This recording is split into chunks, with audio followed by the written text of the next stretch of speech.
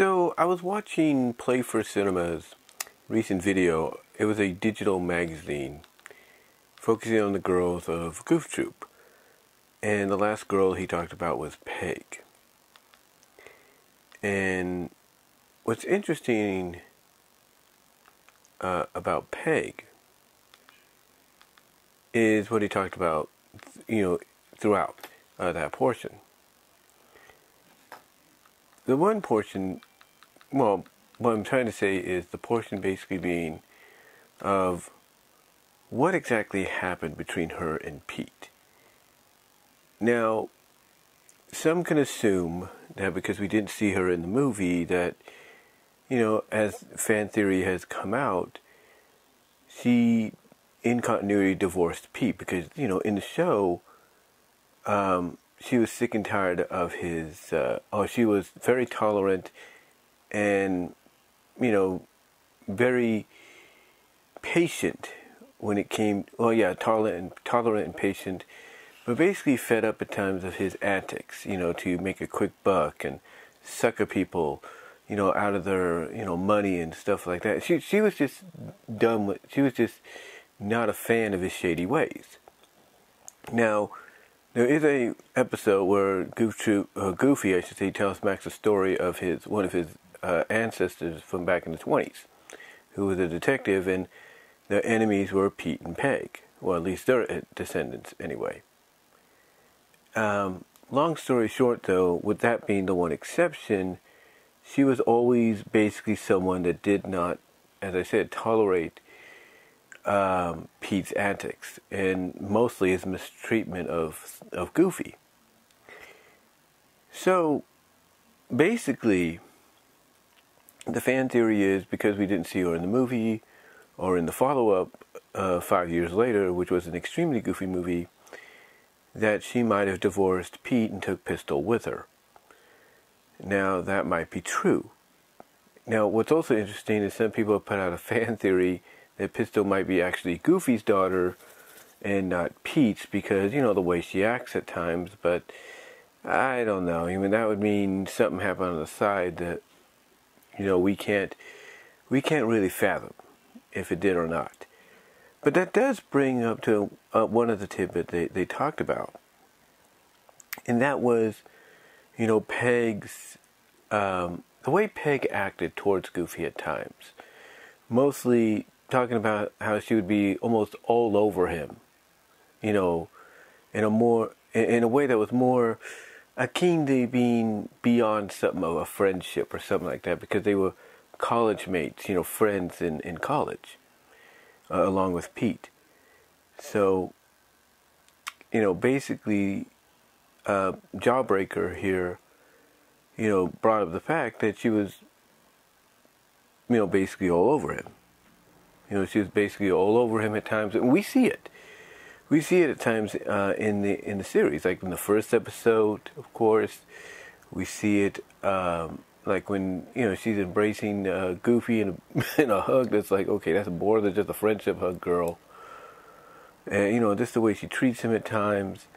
The fact that she kissed him on the lips at one time because he, basically came up with an idea of sprinklers and everything, and so she can, meet with this highfalutin lady to get a new client. All these examples are out there, and one theory was, or one theoretical question that was always asked, or at least according to Jawbreaker here, is if Peg didn't end up with Pete, like if Pete wasn't in the picture, would she have ended up with Goofy? And that is a good question. Would she have ended up with Goofy? Hard to say. But you could definitely tell that the writers of Goof Troop kind of, let's be honest, they played with the idea that she liked Goofy more than just a friend. She really liked him. But the thing is, the reason they couldn't really cross that line with a few exceptions here and there was because of the fact that it was a kids show. Even though it was a syndicated animated sitcom kids show, they couldn't cross that line too many times, except for, like I said, a few times where she kissed him on the lips, she would hug him, embrace him, stuff like that. But, it does bring up that question of, was the plan eventually, down the line, was there any plans to maybe reveal that Peg had a crush on Goofy? Like, were there plans for like a flashback episode where we'd find out that, she had a thing for Goofy? But, something happened to where he moved away and, she ended up with Pete because, hey, he showed her a side that he normally doesn't show everybody. Who's to say? But you have to really take that into consideration. You have to really, think about that, of whether or not there was plans to, reveal the fact that,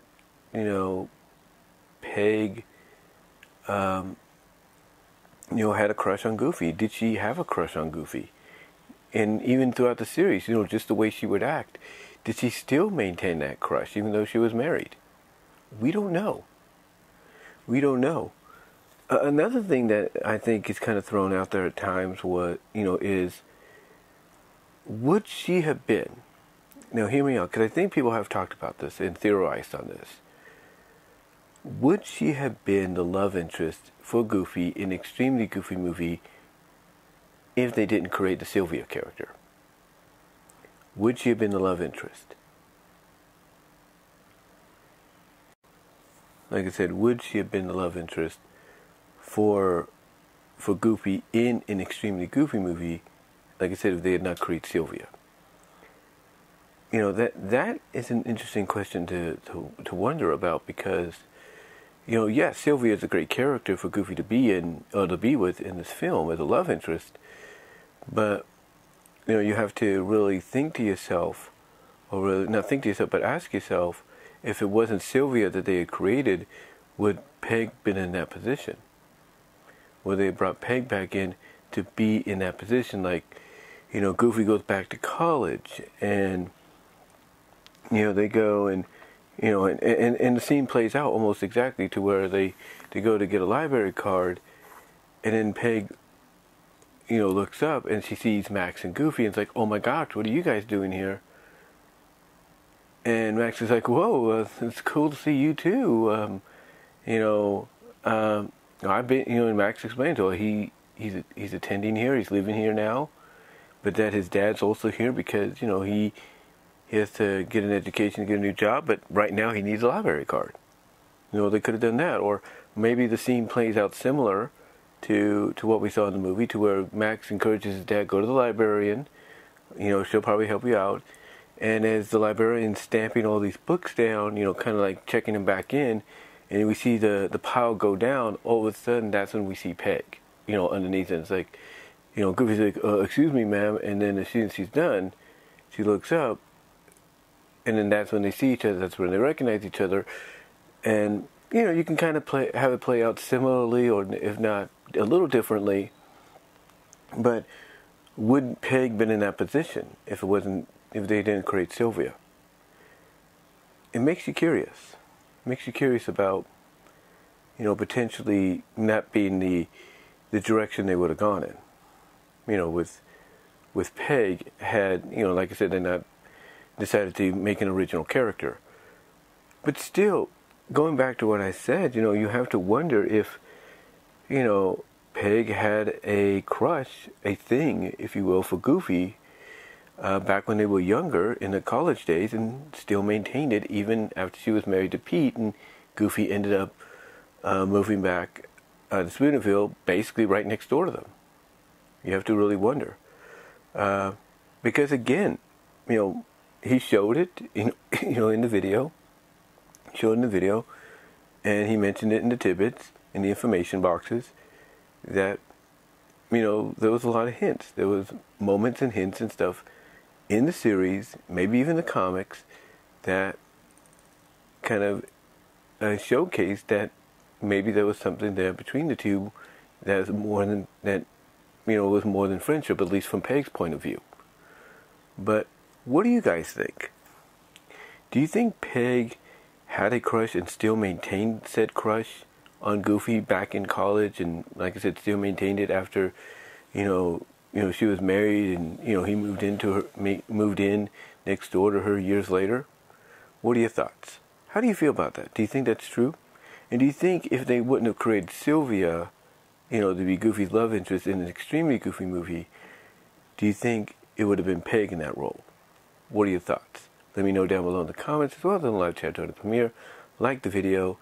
Super chat, super stickers will be available, available, and appreciated during the live chat of the premiere, and super thanks will be open afterwards.